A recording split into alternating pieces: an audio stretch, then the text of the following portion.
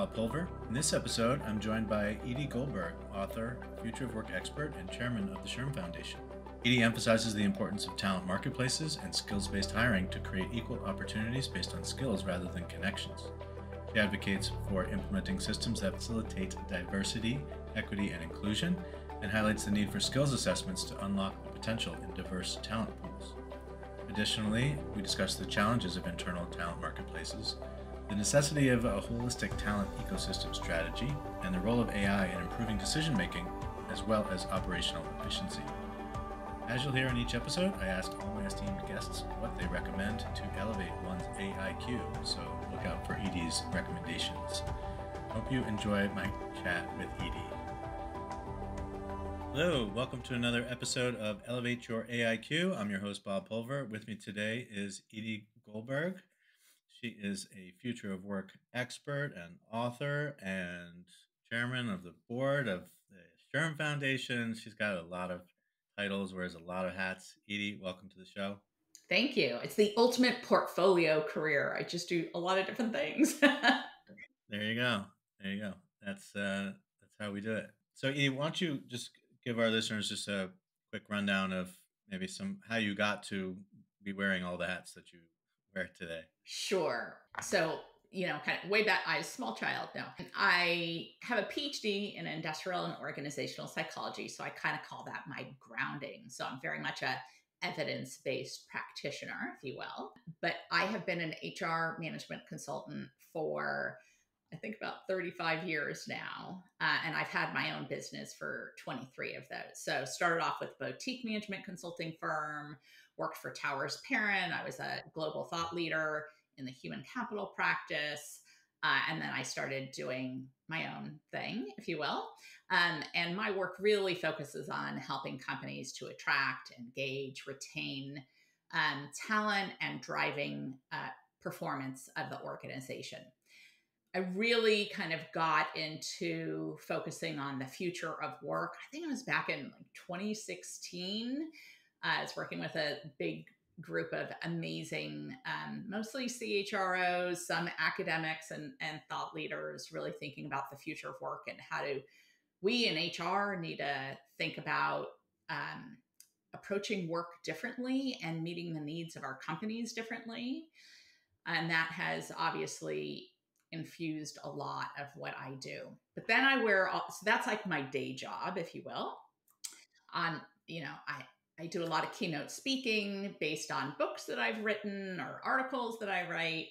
I advise 3 HR tech companies, and I am the chair of the board of the SHRM Foundation. So lots of hats, lots of different things to do, and I'm never bored.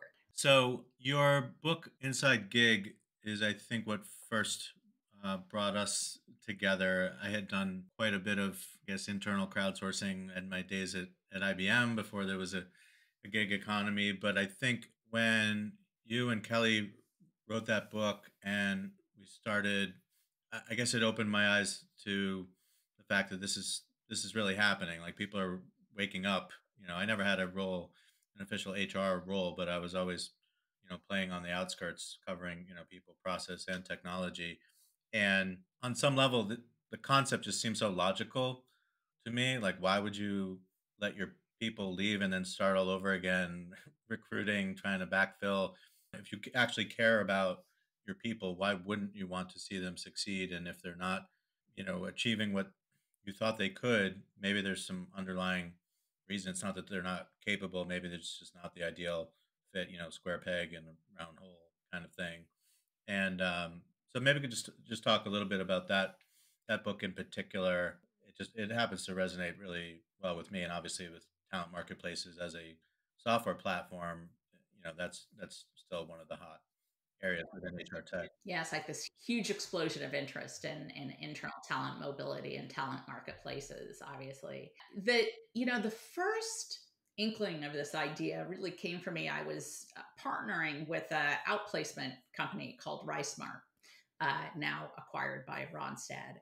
And we were looking at, it's kind of ironic and interesting how companies have, employees going out one door and then they're hiring employees in, through the back door. And they're not really looking at the skills of their employees to see if they can be repurposed. And that was initially where part of that idea came from. It also came from what I would say, my very personal experiences when I was at Towers Perrin and I was in the human capital practice, but they started a measurement practice. And, I'm an industrial psychologist by training. I had years of statistics and research methods, and I was a trained researcher. And they were starting projects that were, developing surveys and doing research for company. And I thought, well, I'd like to do that.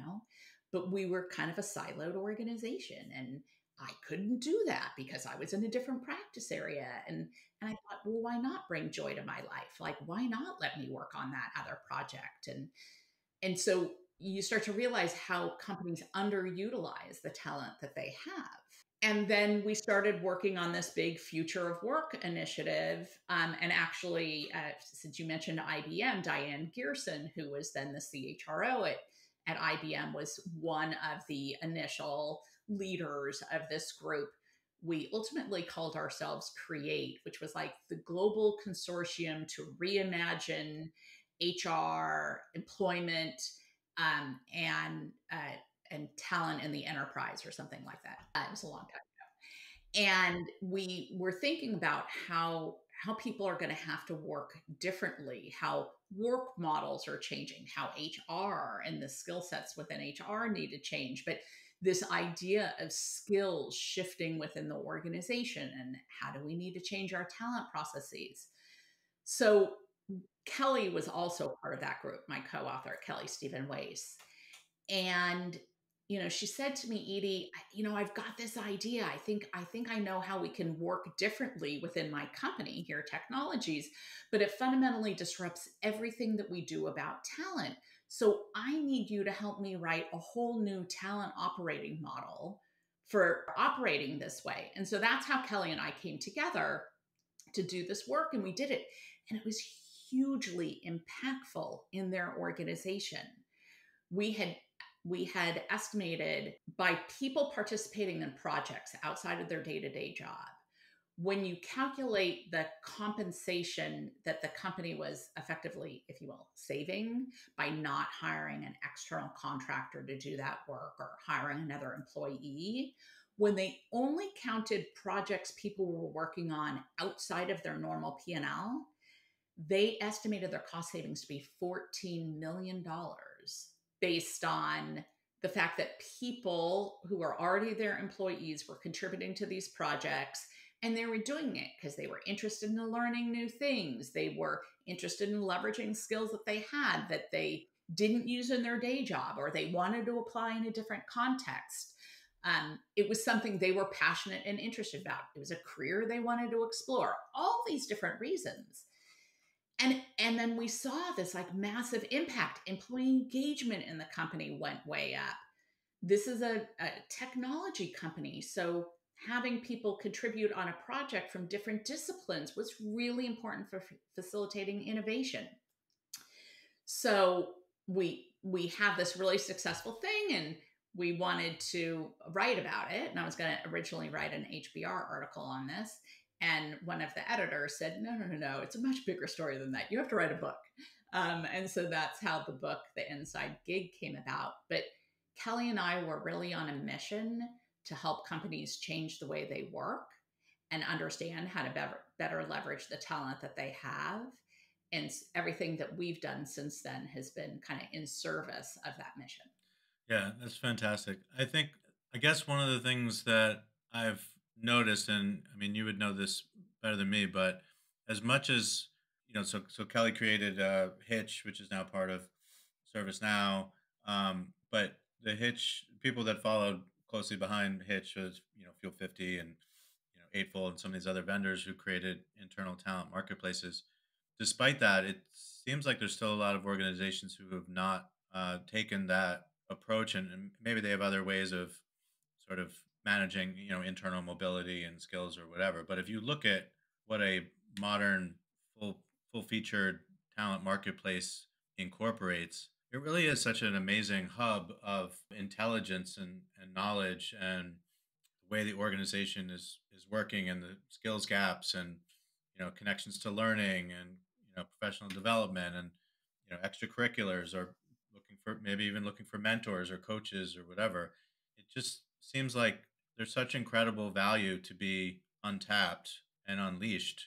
How could you not how could you not invest in something like that? I mean, what's holding companies back? What's holding companies back is a couple things. One is it's kind of a big change in how you operate. Before we move on, I need to let you know about my friend Mark Pfeffer and his show, People Tech.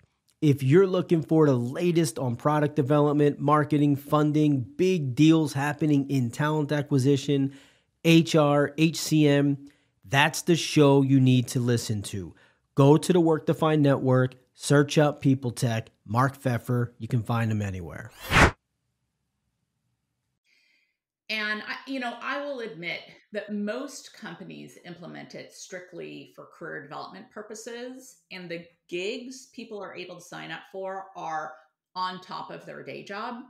So with people already kind of overworked and stressed out, companies are saying, we can't add on to what people are doing. Now, the truth of the matter is, if you look at the employee engagement data, we know that there is a lot of productivity time that's being left on the table because if we're not engaged, we're not as productive. So we do believe that this is a path to greater productivity, and those companies that have implemented it have had that productivity lift within their company. But the other issue, and it's probably the biggest challenge to implementing this, is the mindset of managers who kind of, if you will, covet and hoard their talent, and they don't want to share. They don't want to let their employees explore that other opportunity. Now, that's not what employees want, and they're going to go leave your company and go to another job to get that opportunity if you're hoarding them. But this is kind of the ultimate talent strategy for retaining talent, developing talent, increasing productivity by allowing people to choose the work that interests them. In the book, Kelly and I talk about the best way to optimize your talent is to understand what skills people have and what work they're interested in doing. And we think that you should, break work into tasks and then move work around for people to operate at their maximum level rather than just simply adding on a development experience, which is, again, I would say 90% of companies implementing a talent marketplace do it simply to connect people to mentors, to allow people to opt in for development opportunities, explore career options, etc.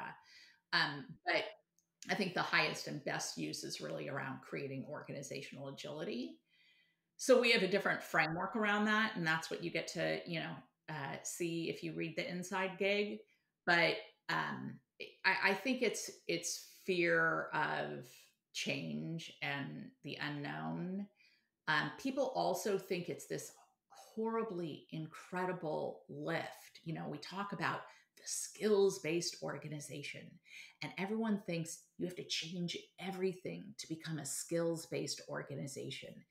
And the answer is you can do a few discrete things that, with AI and machine learning, we can kind of extract a lot of data pretty easily. You're the expert in this, Bob, not me. So I'd like you to follow up on that. But you don't have to do this like 2 years. How do we define all the skills in our company, project? I think we could pretty easily scrape that data from both people's LinkedIn profiles, their resumes, the work they've done, et cetera. But again, I defer to you. Well, so many thoughts there.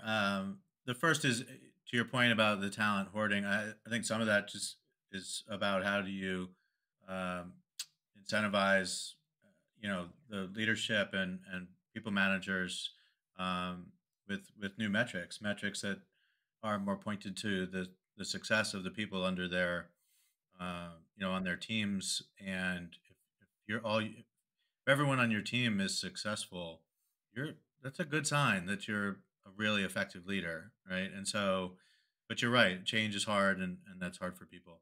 On the AI front, I think one of the things that's interesting is right now one of the trending topics within AI and generative AI is what people refer to as agentic workflows. So multiple agents working in concert inside of a given workflow or process, where once it knows enough about how to act, some of it could be still rules based, but maybe if this happens, then do this.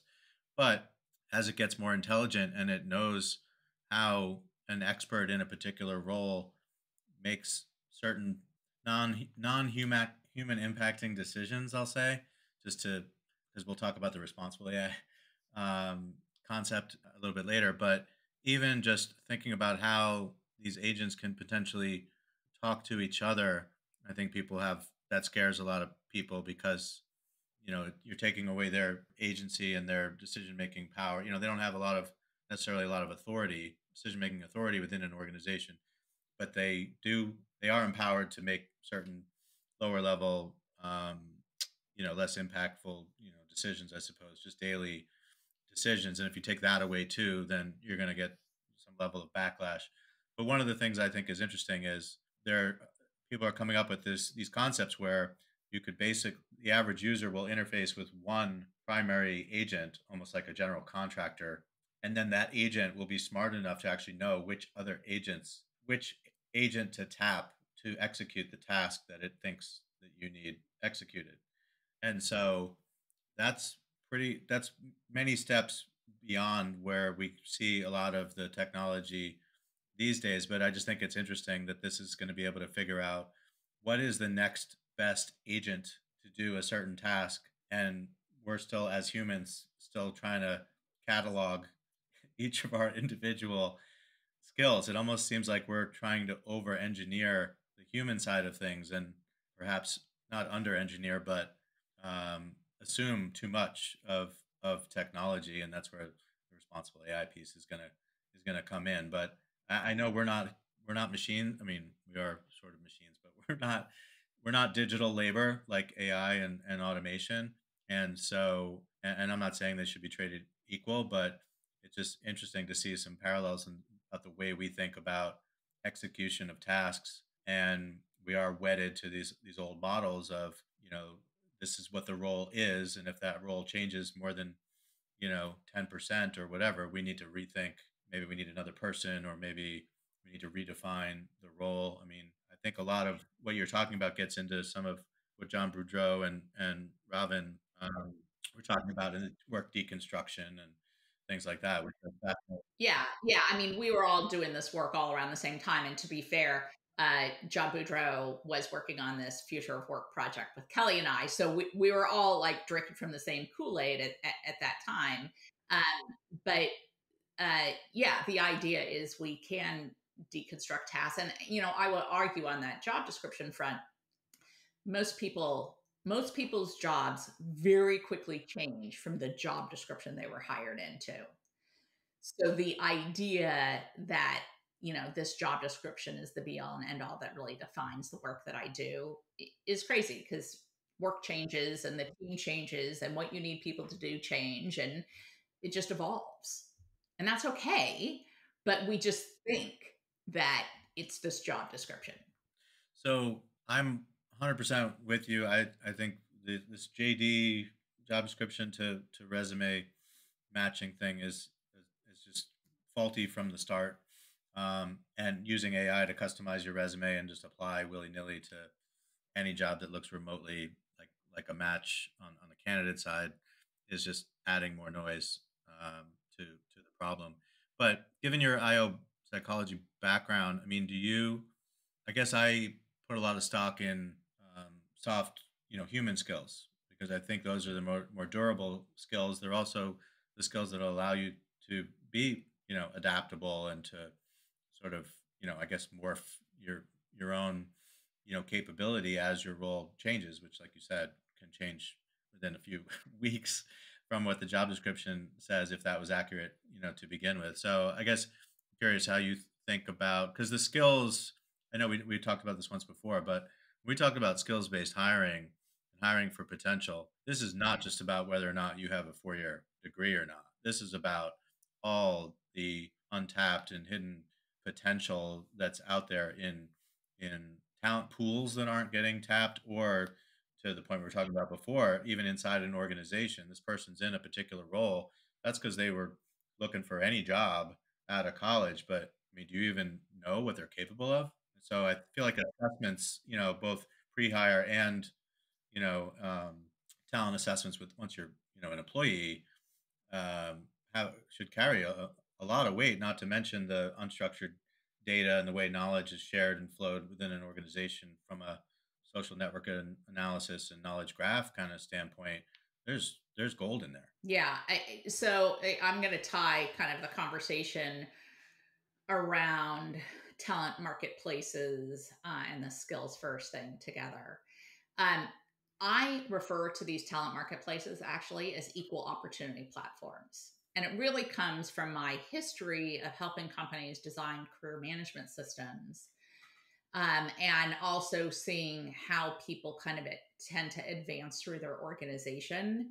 And it tends to be, those people who are politically connected, who look like everybody else, are the ones who get access to the kinds of opportunities that help them to develop themselves. Well, a talent marketplace is super cool because it connects people to opportunities based on the skills that they have, not who they know.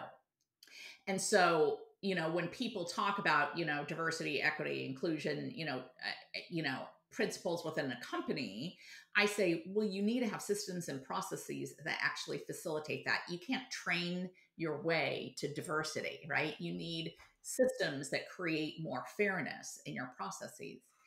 And I think a talent marketplace is one of those things that really does, because it's based on the skills that you have. And I love it from that perspective, because it really does help everybody both be able to see the opportunities that are available to them, but also to be able to, kind of figuratively raise their hand and express interest in an opportunity that perhaps previously they wouldn't even know about.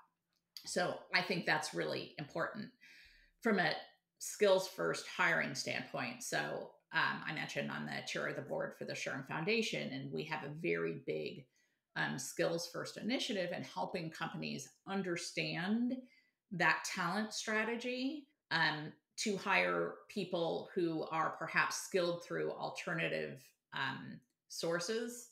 They're called STARS, skilled through alternative systems or something.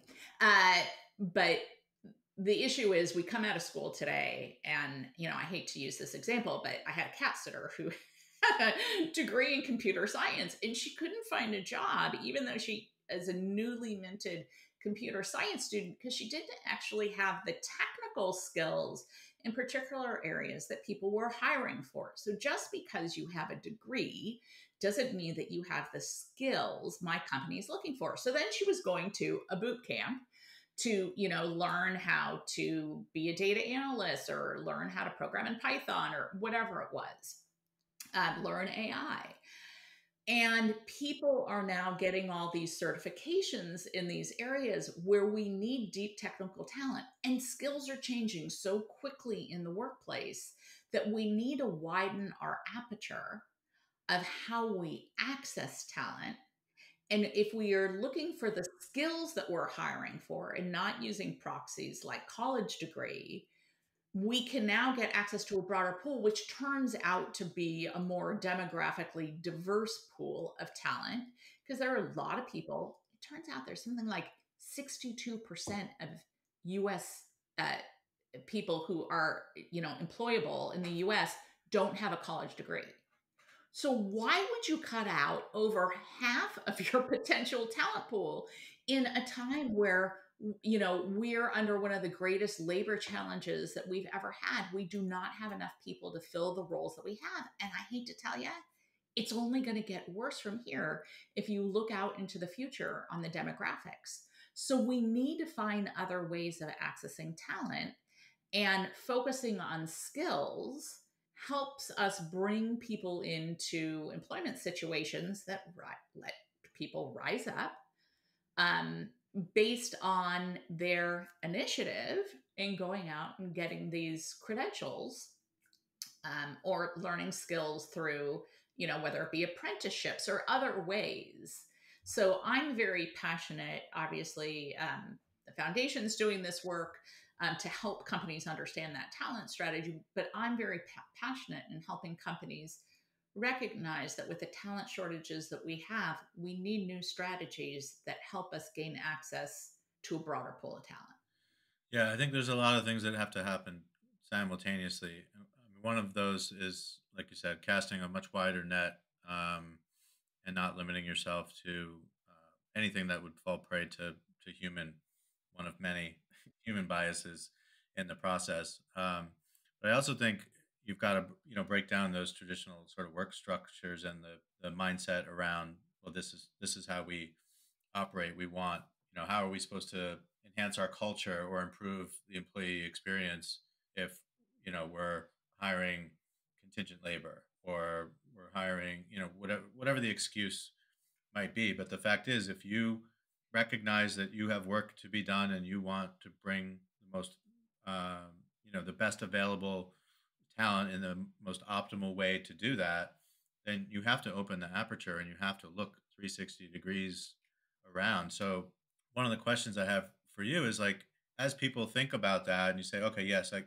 okay, you sold me. We need to start moving towards this internal talent marketplace thing. But what about, who owns that? First of all, does talent acquisition have some ownership of that? Because technically we're saying we're going to fill roles not just by, fishing in a new pond, but we're going to look amongst our midst, and potentially fill roles that way. And then you also have the contingent labor, freelance, contract labor, et cetera, which oftentimes isn't even owned by HR. It's owned by vendor management, which might be under procurement, or even, the CIO's office if it's mostly technical talent. I don't know. But you have these, now you have people potentially, jockeying for for a position of who is in charge of what percentage of the net new, labor, or I guess just the dynamics that go with this true workforce ecosystem that tries to break down those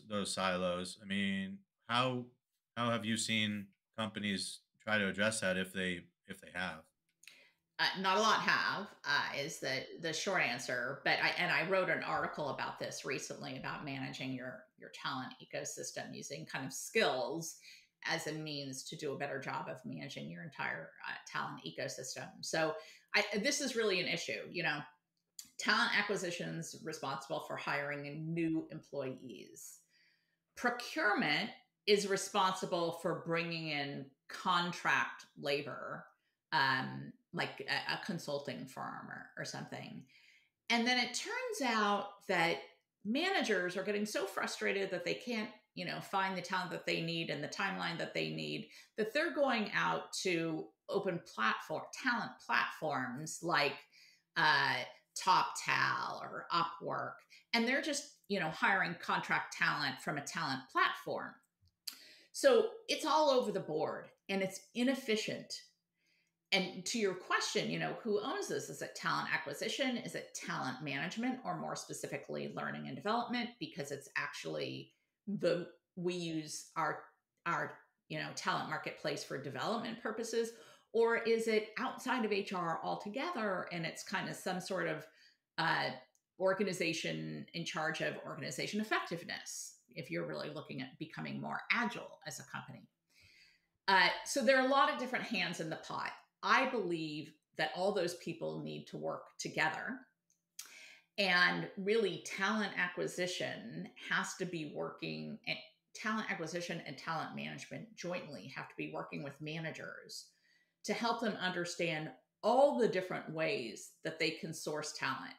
We can bring in a full-time employee, we can bring in a contractor, we can, that's like kind of here more full-time on this job, or we can hire somebody from a talent platform. And by the way, if these are the skills that you're looking for, these are the specific platforms that you should be looking at, because it turns out that these open marketplace talent platforms are becoming really specialized. Like, this is where you go to find developers. This is where you go to find engineers. This is where you go to find more administrative help or graphics design skills.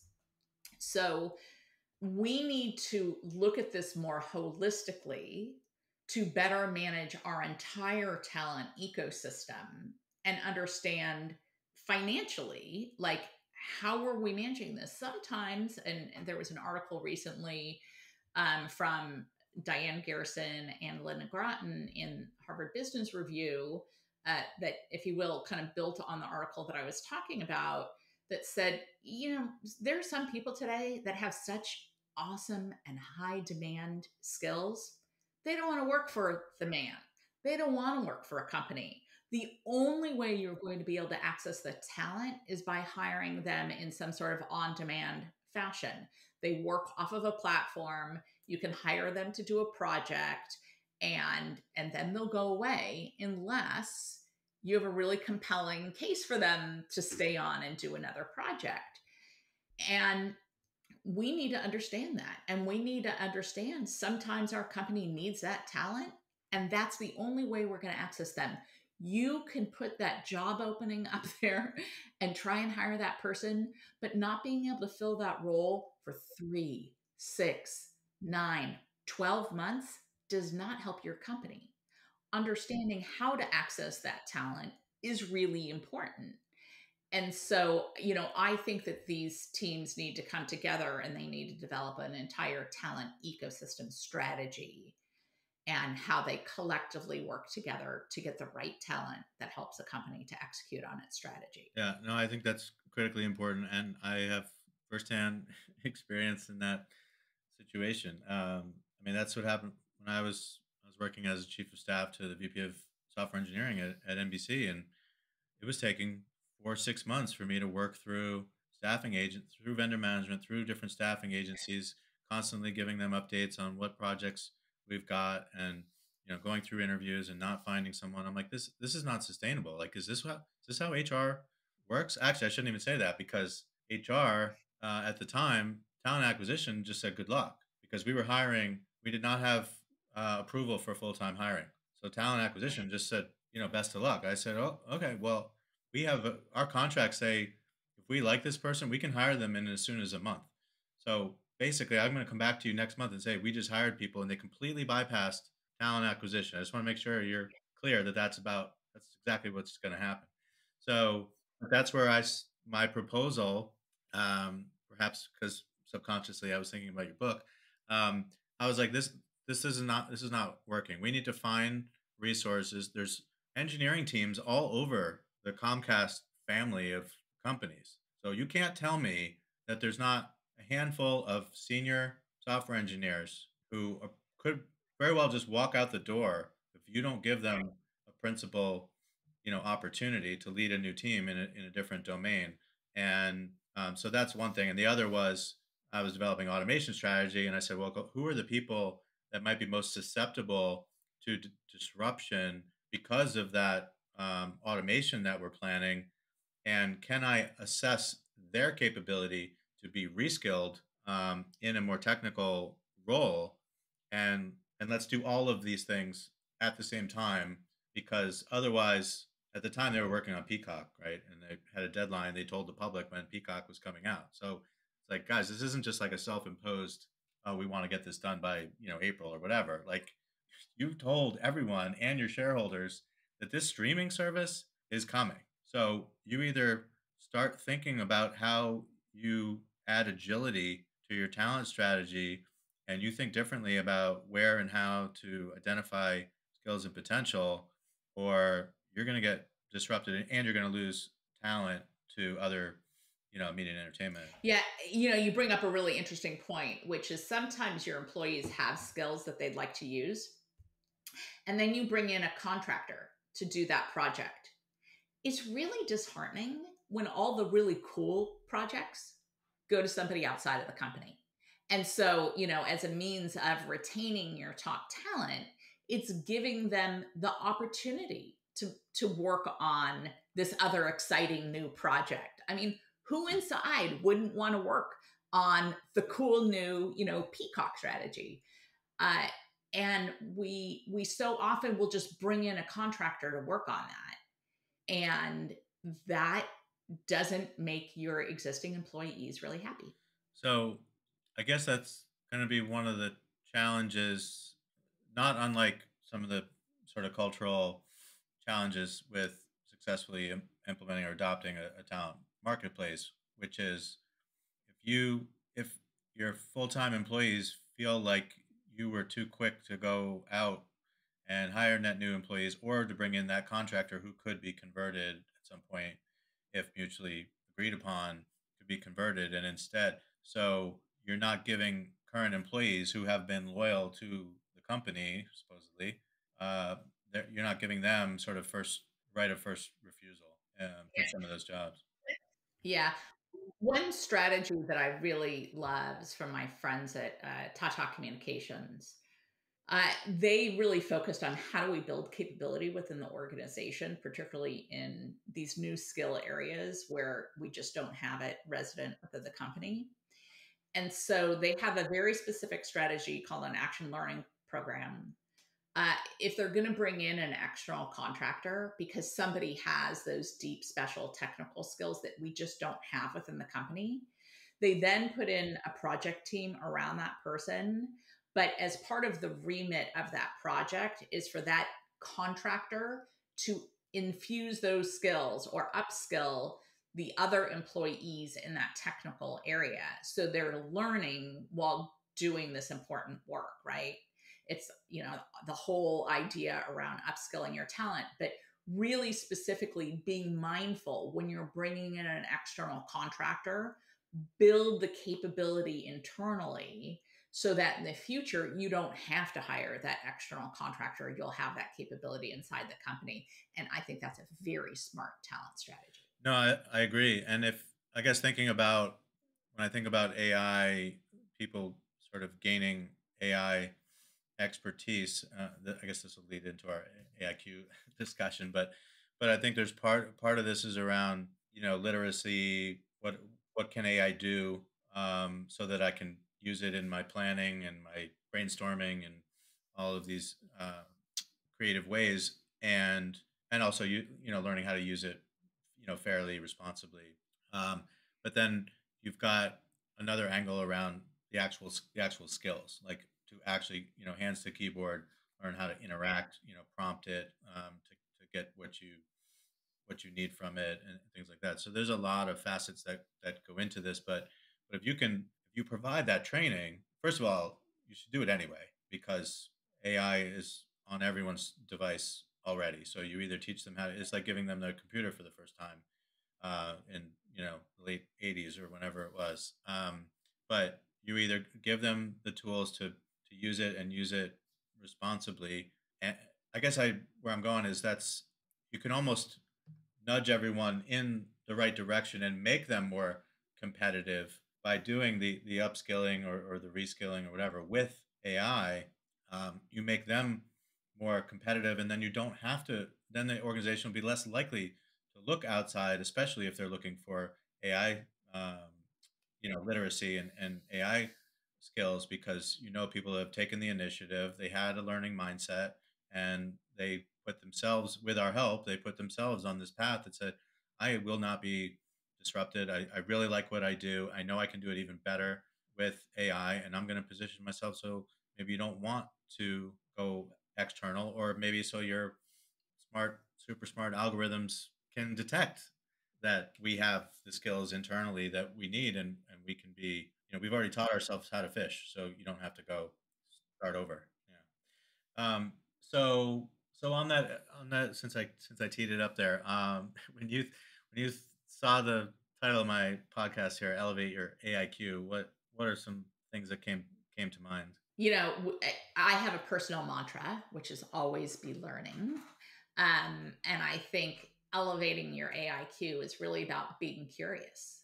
It's about taking the opportunity to being, kind of willing to experiment with what is this AI tool? What can it do for me?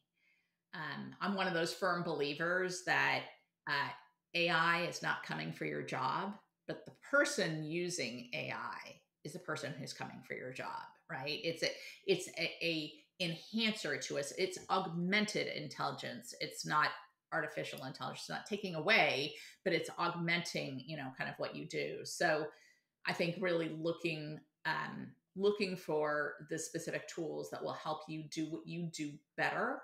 Might be faster. So I know everyone's really focused on productivity, but the deep experts that I know in AI say, yes, there's a productivity piece to this, but it's really more about better decision making. It's about having a tool that will help me think critically. So, it's about breaking work down and figuring out, where do I add the most value in this work equation? And what's just kind of a routine thing. I love, I had a conversation with the head of HR at Microsoft, and they said they talk about using their Copilot solution, uh, to remove the toil and bring more joy to your work. Like, what is it about your work that is just like, oh my God, I have to do that task again? Maybe that task can be automated. And so you can remove the toil from your work so that you can spend time doing things that bring you more joy. That, I love solving problems. So how can I use the technology to help me solve problems better?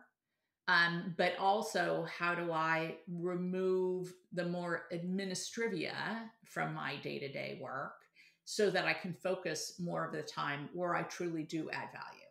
And so I think elevating your AIQ is both, it's the knowledge about what tools are available to you.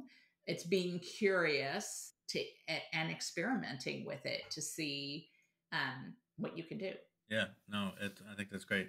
Yeah, I harp on this productivity thing. I mean, I know everyone wants to be more productive, and being more productive makes you look good and whatever. But in some ways, I feel like I've said this to a couple people, but I just feel like individual productivity, when we know we all work in teams as part of a broader mission, it just, I don't know. To me, it just looks like a vanity metric kind of thing.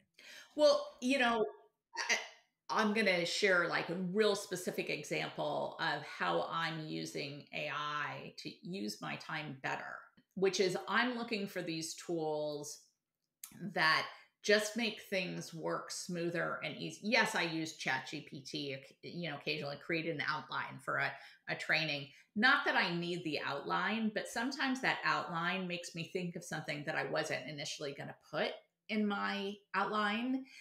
So I use it as to spark an idea. But I've now connected a Calendly, and there are 1,000 of these, so I don't mean to promote anybody's particular product, but a calendar system with my Zoom. I use Zoom. Other people use Teams or whatever. But now, when somebody wants to schedule a meeting with me, I used to go back and forth. What dates do you have available? No, I'm not available on those dates. What dates, other dates do you have available? And it kind of takes time, go back and forth, and then, finally agree on something. Now I have to go into my Zoom account and I have to like set up the meeting, and then I have to send you a meeting invite. Now I send somebody a link to my calendar, they make an appointment, and it automatically sets up that, so it's something simple, but it really does free up minutes. It's not hours of my time, but now I can spend my time doing things where I add more value and I don't have to focus on that administrative part. I spend a lot of time listening to webinars. I, like you, Bob, think of myself as a thought leader, but you can't be a thought leader if you're not hearing kind of the latest and greatest of what's coming out from other people as well. And it's really important for me to stay up to date, but I'm spending so much time reading research reports, spending time on webinars where I'm just looking for those one or two nuggets, right? So now I'm sending my AI agent to those webinars, and it gives me a summary, and I can figure out my key points from that summary. That frees up an hour of my time. It's really about understanding where the technology can do something. You think of it as another employee. Um, Sometimes you might have an intern who's doing some research for you. I can ask my AI agent to do that research for me. That will make it faster. Trust but verify. Even an intern makes mistakes, so you always got to verify everything. But I just kind of went on and on. But I think it is really possible that we can use AI to make ourselves not only more efficient and increase productivity, but also be able to spend time on the things that bring you more joy and let you use your human skills more. Yeah, no, I'm glad you went there because as you're talking, I'm just thinking, my statement is, I guess, more for a worker inside an organization where they're part of a team. So imagine you've got a workflow with, it hits, four other crisscrosses four other roles in your swim lane, process map. Um, if you're working at 5x, speed, but everyone else is still at normal speed, then the end to end, value creation isn't necessarily occurring, right? So that's why it'd be great if everybody sort of, improved their own, throughput but, with quality and, the accuracy and effectiveness as well. But you're right. I mean, as a independent advisor, solopreneur, there's a lot of things that there's literally just not enough hours in the day. So if there are calls, like you said, if there's calls that you need to be on, but you also have, deadlines with the client or what have you, you can't be at two places at once, then absolutely. As long as the host of that webinar doesn't kick you out for having your AI there and you're not there. So it's not really your co-pilot, it's your digital twin, if you will. But yeah, I mean, there's a lot of use cases where it absolutely makes sense. And the other thing about, I guess, the shortcoming of productivity, like just because it saves you 5 minutes, that may not sound like a lot, but first of all, if you scale that and it's 5 minutes every hour or whatever, right? It really adds up.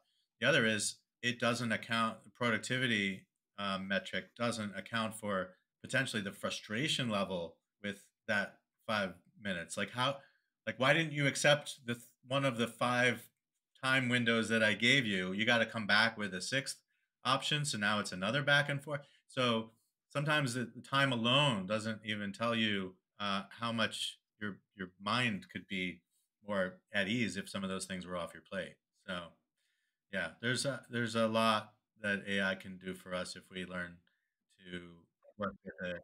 I personally, I'm diving in. I'm trying to figure it out, and I'm excited, about the possibilities.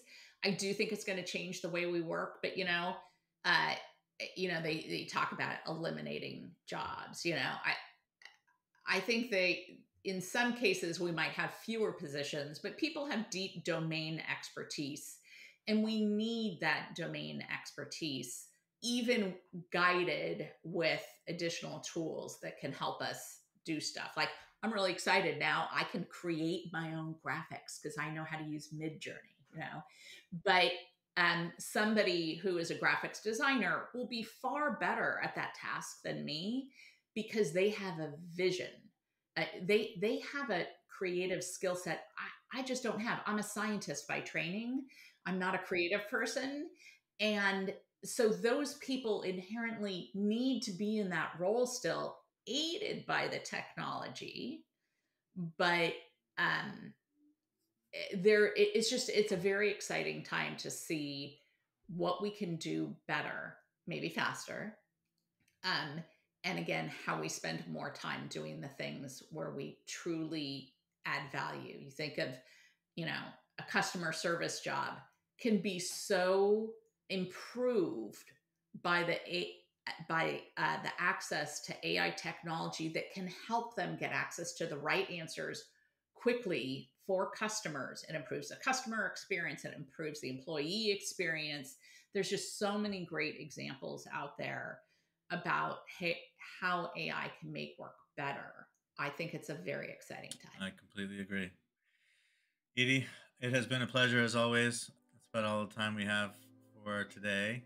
But thank you so much for coming on and sharing your perspective. It was really informative and insightful. So thank you. I always love talking to you, Bob. Anytime. I hope this was helpful for you listeners. Excellent. Thank you, everyone, for listening to another episode of Elevate Your AIQ. We will see you next time. Thank you again, Edie.